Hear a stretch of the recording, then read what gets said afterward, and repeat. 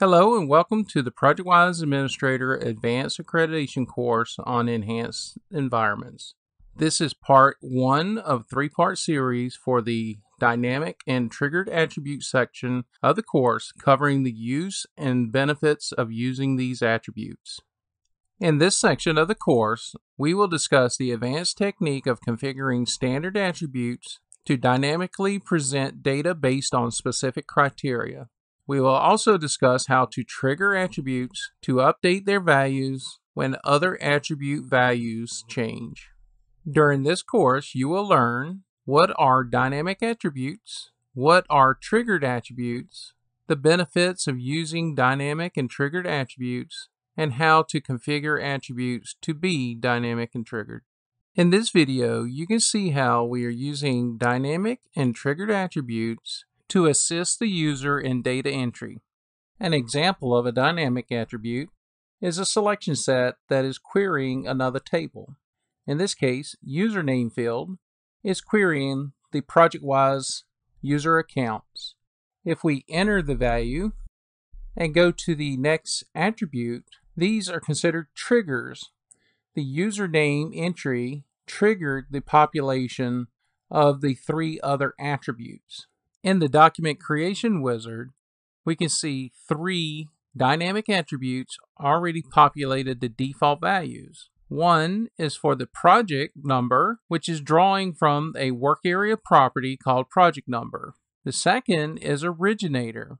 This attribute queries the originator code in the ProjectWise user attribute lookup table that matches the current logged in user. Additionally, the document type is already pre-populated to 3DM for design model. That is due to the folder description is set to 3DM. Now let's look at some additional triggers. Choosing a role code of drainage provides these options for zone and level. However, if we choose structure engineer, the options change to these choices. This is through both dynamic attribution to query the zone based on the criteria where the role is equal to the selected value, and it is a trigger whenever role changes, the zone options change. So what are dynamic attributes? Dynamic attributes are ProjectWise environment attributes that are configured to dynamically populate their values and/or selectable values based on criteria such as other attribute values, work area or folder properties, system variables, and attributed document lookup tables. So in ProjectWise Administrator, you will create just a standard attribute. There's no option for create a dynamic attribute. That standard attribute is configured to present values based on some variable criteria, which is configured using the select type in the attribute properties.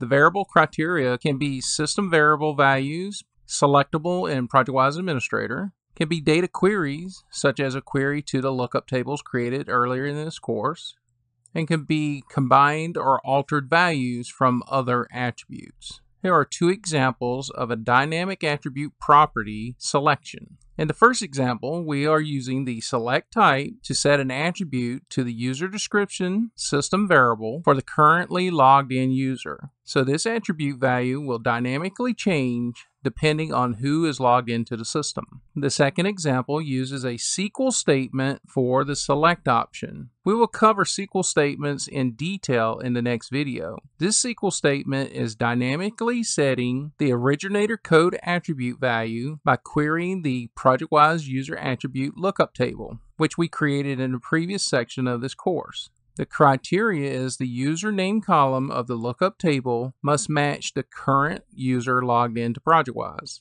So what are triggered attributes? Triggered attributes are attributes identified to cause other attribute values to update when its own value changes. These are heavily used in the workflow rules engine process. There are no limits to the number of triggered attributes used or the number of attributes reacting to the trigger. Triggers occur on attribute updates which may not provide desired results, but an advanced technique of chaining triggered attributes can be used to ensure the updates are performed in a specific order.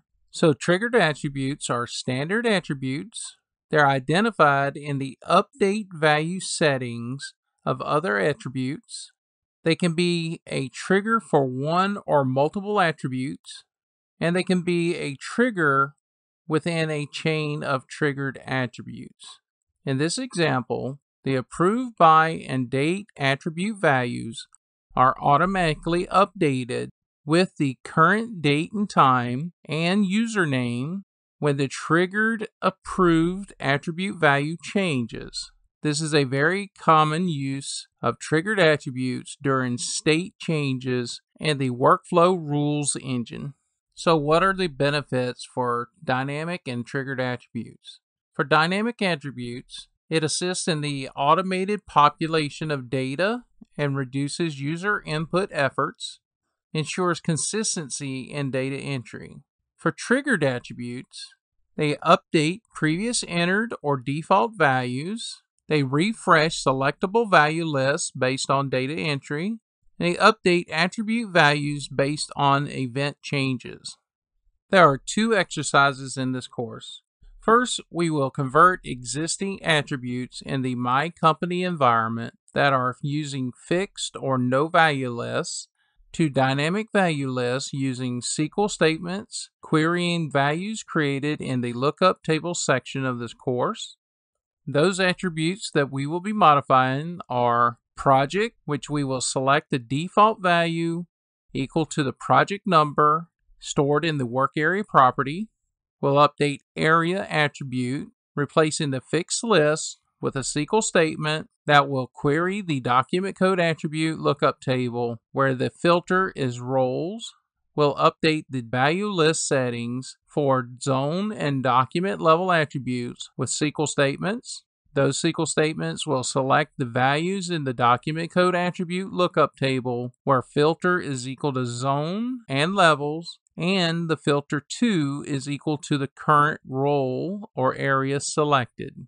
We'll change the revision date attribute to select the system variable current date in the update value area. In this exercise, we are using the My Company environment that was created in the Level 1 accreditation course. The first dynamic attribute that we want to create is the project number. Choose the project attribute, go to value, and for the default value, we want to use a system variable, and we want a work area property, and we want to choose the project number. You'll notice there are a number of work area properties, so you want to select the work area type and the work area property desired. Click OK and apply. Next, we want to choose the originator and set it to be dynamic, selecting a select statement and entering the following. This entry is stating that we're going to select the originator code from the user attribute lookup table, where the username column in that table is equal to the current logged in user. Click OK. Next, we want to add a selectable value list that is limited to the lookup table for document code attributes that equal originator. So we'll check to limit to the list and choose select. And here we'll enter a SQL statement stating select the PW underscore code and the PW underscore description from the lookup FI table where ProjectWise filter is equal to originator. This is done in case the current logged in user does not match an entry in the user attributes table. In that case, they can select their own originator code. Click apply and OK. Next, we want to make the area a selectable value list that is from the lookup table versus using a fixed list. So we will change from fixed to select, and the SQL code will be to select the ProjectWise code and the ProjectWise description from the document code attributes table, where the ProjectWise filter is equal to role, which is the same as the area for us, and we're going to order it based on the sort order column in the lookup table. Click OK and apply and OK. For document level, we'll change the value list from its fixed values to a select statement using a SQL query for code and description from the document code attribute lookup table, where the filter is equal to level and the filter to is also equal to the selected area. Click OK, apply, and OK. Now let's look at the revision date field. Go to value, and we want to change the update value to be a system variable and use the current date. Click apply, OK. That completes exercise 1. The second exercise is on triggered attributes. We'll set up some triggered attributes in the My Company environment to automatically update default values and value lists where other related attribute values have changed. For revision date attributes, we want the value to update whenever rev changes. For document level and zone attributes, we want their value lists to present only data that is relevant to the area or role selected. Now let's go into ProjectWise Administrator and make these changes. For the revision date value, currently the revision date field will update anytime any attribute is updated. We want to specify it should only update when the rev attribute is updated. So click on Specify Attributes to update, the triple dots, and find the REV attribute. Double click, hit OK, apply, and OK. Now the rev date will only update when the REV attribute has been updated. We mentioned earlier zone and document level is triggered based on the selected area or role. However, you notice the update value field is not adjustable. This is due to the attribute being part of a document code. So to filter out the valid selectable entries based on the area or role selected, we use the value list field. It is a type select, and in the SQL statement, we will select the code and description from the document code attributes table, where the ProjectWise filter is zone and the ProjectWise filter to is the area. We do the same for document level. In the value list, select, and we're selecting the same SQL statement. However, the filter 1 is level and filter 2 is area. Now we set our dynamic and triggered attributes. Let's test it.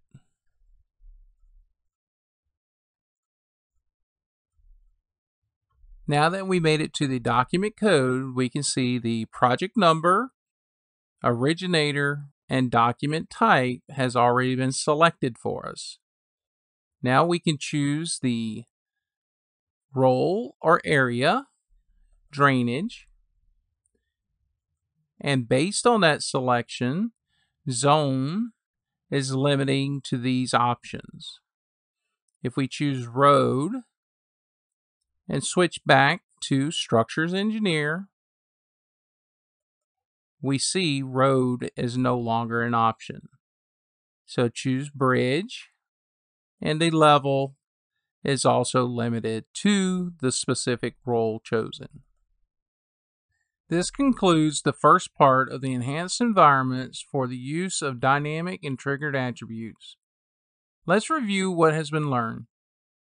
During this course, you have learned What are dynamic attributes? What are triggered attributes? The benefits of using dynamic and triggered attributes, and how to configure attributes to be dynamic or triggered. The next part 2 of 3 for the ProjectWise Administrator Advanced Accreditation course will be for dynamic and triggered attributes using SQL statements. This section will expand on the advanced techniques for using SQL statements for data query and attributes. Thank you.